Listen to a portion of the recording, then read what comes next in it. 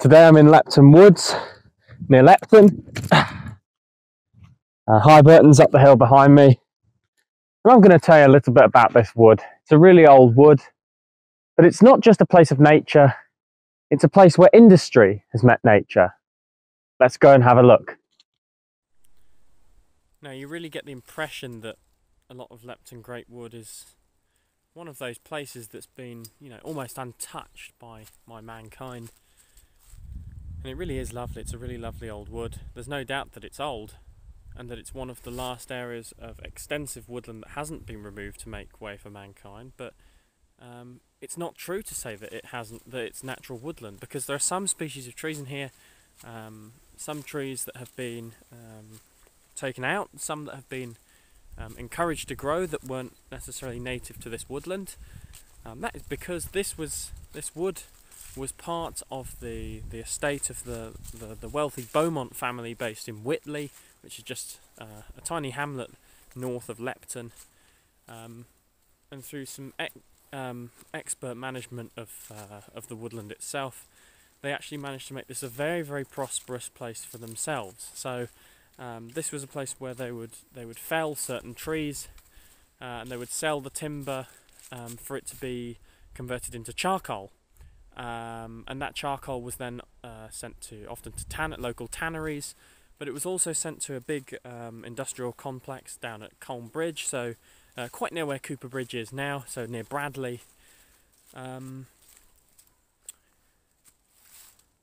that charcoal was used also in forges down at Colne Bridge, so for metalworks. So this wood is a very lovely old wood, and there's no doubt that mankind hasn't ruined it, but it was a place that made a lot of money for the Beaumont family.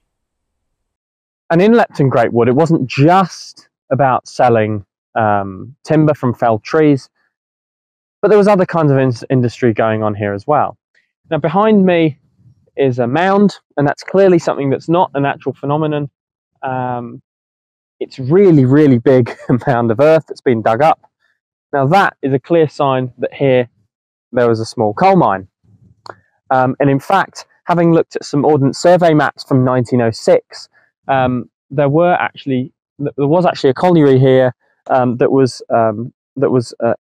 functioning for 50 years from the late 19th century. To my left as well, there was actually a day hole and a shaft. Now you can't see too many signs of them existing right now. Much of this is covered by earth and leaves nowadays, and obviously it's been kind of shored up so that it's not dangerous for the general public to walk around the wood. But here you can see there's a lot of earth that's been carried up and lifted up out of the ground, and you can see that there's been a large amount of human activity going on here. Now this is very common in West Yorkshire and other parts of Yorkshire as well, to see these coal mines sprinkled here, there and everywhere in very, very localised places, very small places that you perhaps wouldn't expect to see them. But of course coal mining drove a large part of the Industrial Revolution in the north of England. Now under here there were in fact, this is a fun fact for you, there were in fact 1.5 miles of underground passages. So that's quite a creepy thought for me standing on this earth right now. It doesn't feel like it's going to give way or anything, but it's quite interesting to know that was obviously quite an extensive colliery, and that obviously there is quite a lot of coal lying below the ground here. So you can really understand how minerals and natural resources were really being extracted from every place possible during the Industrial Revolution.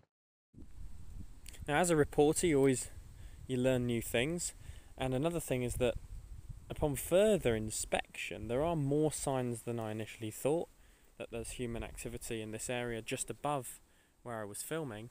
Now this long dip that's been created here is not natural, and was in fact the site of the day hole after having consulted my 1906 OS map.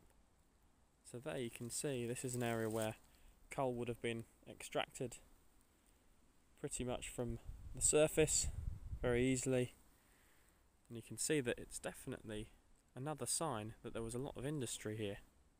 The walling behind me wasn't originally there either. As I said, this is very much a wood that was managed by the Beaumont family. And you can see that it's not an entirely natural area of woodland because of the boundaries that have been given to it. Now, some of the dry stone walling that you see here wasn't actually in place until about the 1730s, and it wasn't actually finished around the entirety of the wood until the 1840s. Now, of course, repairs have been done on and off since the 1840s. As you can see here as well, space has been made for public footpaths which pass through the wood and are popular with dog walkers at the weekends especially. But these walls actually took such a long time to build because of the cost. The stone that was quarried cost quite a lot of money to actually quarry at the time, but it was also had to be transported across Huddersfield from near Crossland Moor, which was quite expensive at the time and was quite a large distance. Think about the fact that we didn't have the cars that we have now, and even nowadays with fuel prices, that wouldn't be very cheap. So the walls took some time to be built. Prior to the walls there were hedgerows, but it was the Beaumonts who decided to put the walls in place and create a border around Lepton Great Wood. I've been venturing outside the wood itself, on the edges of it, and I found this pond. It's unnamed. It's actually referenced as a reservoir in the 1906 OS map I've been referring to, but it's full of wildlife. There's local fishermen come down here quite often. It was actually quite empty a few weeks ago due to the low rainfall we've had this year, but it seems to have filled up now. It's full of carp, perch, chub, roach. If you're lucky, you might even see a heron or a kingfisher, a flash of blue, or maybe even some tadpoles and frogs. There's absolutely no doubt in my mind that Lepton Wood is a place thriving. It's a place thriving in industrial history, thriving in natural history, and thriving with activity. This morning I've seen loads of people out walking dogs, loads of families out with kids, spotting all kinds of wildlife from squirrels to frogs. And I've even seen a few kids head down the hill behind me on mountain bikes as well. So there's really a lot going on here. It's a lovely place. It's a somewhat isolated area of Huddersfield, away from urban areas and away from even the buzz of local villages. And it's something that we're really lucky to have in the local area.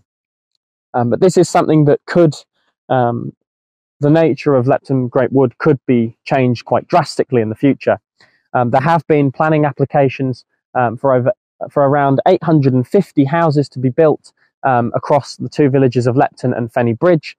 They would of course be spread across different areas. However, around over 300 of them would be in the fields in shot behind me. Of course, that would have a drastic effect on the wood as an isolated area of nature. And in fact, a group called Green Alert in Lepton, known as Gale, have been protesting against the planning applications and have suggested that they should by no means be going ahead. Early reports suggest that the houses themselves would be backed straight onto the wood with only 15 metres of gap between the houses and the wood itself. And they argue that this would have a negative impact on Lepton Great Wood. Now, only time will tell whether these planning applications will go ahead in the future, and there is a growing demand for them, especially with Kirklees Council expected to build a certain number of houses over a number of years. So, of course, Gale has protested and has managed to stall some of the planning applications through objecting to them this summer. However, they're not out of the woods yet, if you'll pardon my pun.